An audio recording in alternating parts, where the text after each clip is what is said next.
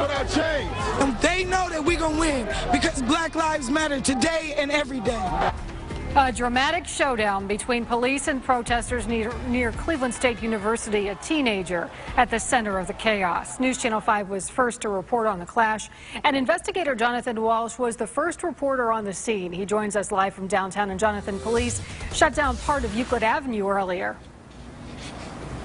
Yeah, right around 5 o'clock, this whole intersection behind me was full of protesters and police. All of this started with a call about a 14-year-old boy and what happened to him at this bus stop.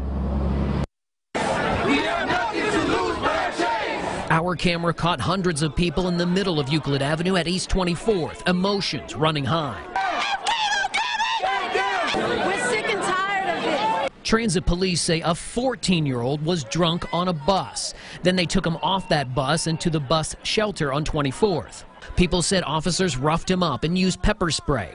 Since Friday, there was a national conference called the Movement for Black Lives happening at Cleveland State University nearby. Conference goers objected to the police actions, and when they started to lock arms, an officer sent pepper spray into the crowd. Police eventually led the teen in the green tank top to an ambulance for treatment. With the crowd still fired up, a man from the conference used a police loudspeaker. Try and gather yourself in a buffer zone on the sidewalk so that we can get this child released. Our camera was rolling the moment where the teen was released into a family member's car. The crowd chanted. As soon as the car left, more cheering.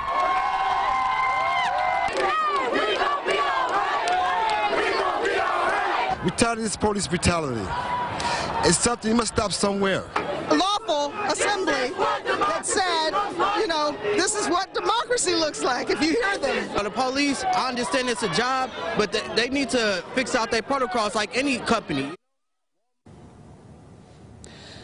Now, the boy was released to his mother, but RTA says transit police would normally take him down to headquarters, but they couldn't do that because the crowd was trying to actually pull the boy out of the car. And there's more people off to the side here talking about this very incident. And RTA also tells me that they are looking into this incident. We'll have the very latest for you tomorrow. Reporting live here on the east side, I'm Jonathan Walsh, News Channel 5.